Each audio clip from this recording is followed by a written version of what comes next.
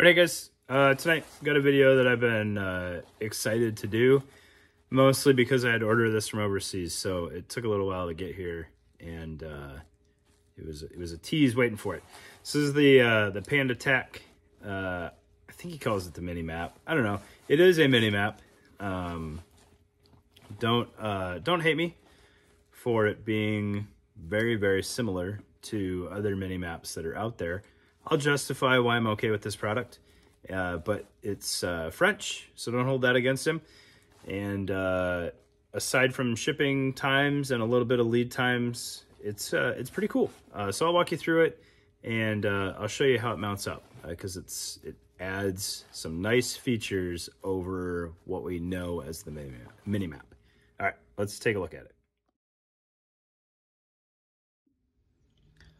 All right, so we got another video here where we got JPC for scale. So why JPC for scale? Well, one of the options when you're ordering this thing, because there are a ton of options on the website, is you can get JPC 2 zippers on it, so that it becomes a zip-on pack. So I got those, and I was a little hesitant. One, because I couldn't remember if it was specifically JPC 2 that the zippers were compatible with. And then additionally, JPC zippers sit lower than basically anything else out there, so I was a little concerned with how it was actually going to mate up. So I put medium plate and backer in there, because that's also important. Sometimes zip-on items fit when there's no plate, and then not as well when there is a plate. So we'll mount this up real quick so that you guys can see how it sits. And you can see that it zips on pretty easily, even with plates in the carrier.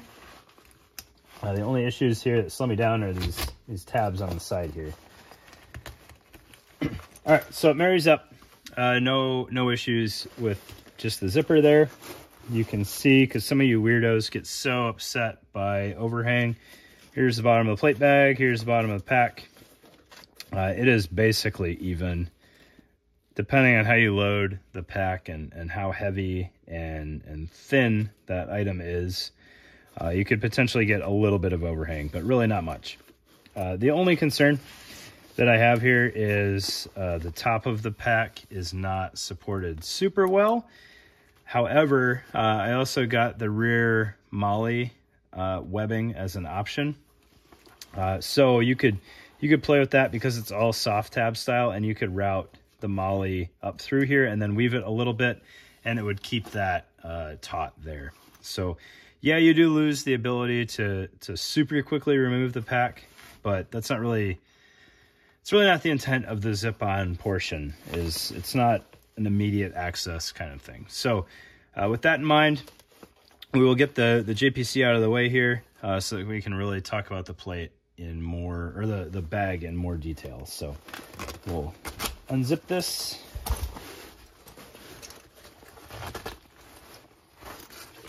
And get the JPC out of the way here. All right, we'll zoom in for you guys just a little bit here. Sorry, dynamic camera movements. There we go. All right, if the color looks off, I apologize. I think it's just the combination of colors that are on this pack that's throwing it off a little bit. So, looking at the back of the pack, the main selling point to this that justifies it to me being so similar to the mini map that we all know and love is the number of options that you have and the kind of a la carte method of ordering it. So this is his mini map version 1. He has a mini map version 2, which gets you a full clamshell pack, but you lose some other options by doing so. So I think of the two, I'm still a fan of the version 1. Not that I have a version 2 to compare it to, but that's that. So looking at the back, having the MOLLE webbing on there, I believe, is a add-on as you go through ordering this. So the zippers are an add-on. The MOLLE webbing on the back is an add-on. So if you only need one or the other, you can pick and choose. I think the zippers are like $20 extra or 20 euros extra because it's French. I don't remember what the ordering is in, whether it's dollars or euros. I apologize. And then the rear webbing is like $10 or $15. So my mindset was there, if I don't get the Molly webbing, and for whatever reason down the line, I wish I had it, there's kind of no take-backsies. I can't get that added on after the fact. And for $10 or 10 euros, you're kind of stupid not to get it, just to add flexibility to it. If I want to use it as a standalone pack and not with the zippers, I'm going to need means to mount the shoulder straps, which I think the Molly webbing is what he says you have to do to allow that. Then you've got a whole myriad of other options that you can add to this thing. I don't remember all of them, but I'll talk through them as best as I can. So the upper Velcro is an add-on. You can add on Velcro to this lower pocket. Both of those are fairly small prices.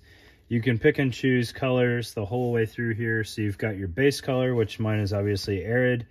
And then some of the add-on options you can color match regardless of what pattern you get the pack done in. Other options you can't necessarily color match. So the side stretch pockets, which I believe are an add-on, are not color matched because there's not Arid stretch in France. So he went with the Ranger Green. I think I left it unspecified, just, you know, pick what works best. I don't know if I would have gone with the Ranger Green, but I don't think it looks bad. Maybe I would have gone with tan. I really don't mind. I think it looks great. Either way, it's just not as well matched. The side pockets were very appealing to me when I was going through the ordering process.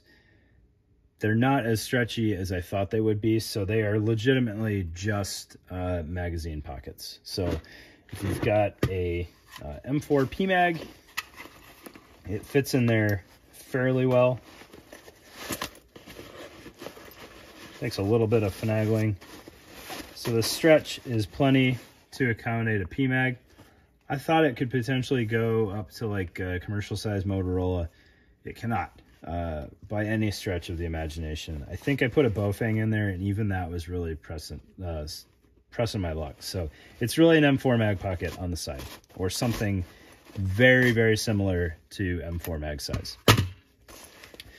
You've got two compression straps, one high, one low. I can't remember if those are an add-on or not. As you go through the ordering process on his website, it's very, very clear what is included and what is not. I think the hydration routing up top is also an add-on option. These tabs here are not. Those are just standard. They give you the ability to lash anything that you might need to on the side, or potentially mount this to something with just compression straps. Kind of like the Mystery Ranch Hitchhiker. You could do that for sure. The bottom Molly webbing here and then shot cord is an add-on. Made sense to me. I can't remember how much it costs. They run through the grommets there and then through the Molly webbing. It allows you to hang a small coat or something off of your pack. It's not a very big pack, so having that kind of external storage for something that you might want to grab quickly, I think is a good option. If you're really trying to stretch the capacity of this thing, you could get a color-matched stuff sack made somewhere, potentially through Pandatac. I don't know. Maybe he'll take this idea and run with it. But if you had a small stuff sack that was kind of sized for the bottom of this, and it had its own kind of daisy chain webbing, you could potentially secure the shot cord through there so it doesn't, you know, migrate side to side and fall out on accident. Several ways you could make that work. And then you've got some added space there that is readily removed if you don't need it. I believe the side tearaway pocket is an add-on item. You have the kind of hidden pocket there between the two components. It has opposing Velcro on it to keep it closed. So if you're trying to put an insert in there, keep that in mind. It's really like a 2 M4 insert that would fit, and you're going to need opposite side Velcro there. Oh, goodness gracious, I forgot that was in there. All right. Looking in this this bottom pocket. I can't remember if there's an option to have it Velcro lined or not. If that was something that you really needed done, I'm sure you could request it. I do think it was an option. I just don't need that. And then the main pocket, Velcro lining, again, was an option. I went with that because it gives just some flexibility there. And I believe the tie-down loops are also an add-on option.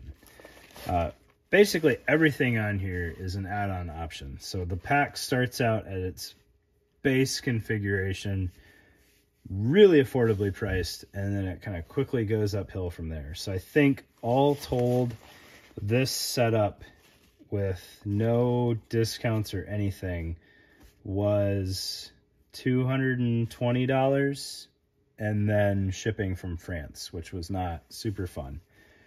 So it's not cheap, but it's not overly priced. It's cheaper than the comparable options. And I think it's put together really well. The attention to detail is there.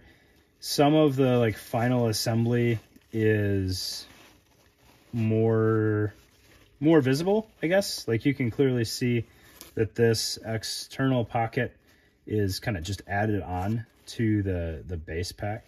Nothing wrong with it. Actually, it's kind of cool to see. You can kind of piece together how it was assembled, which is neat. But it is very, very similar to the sizing of the mini map that kind of everybody has based this concept on.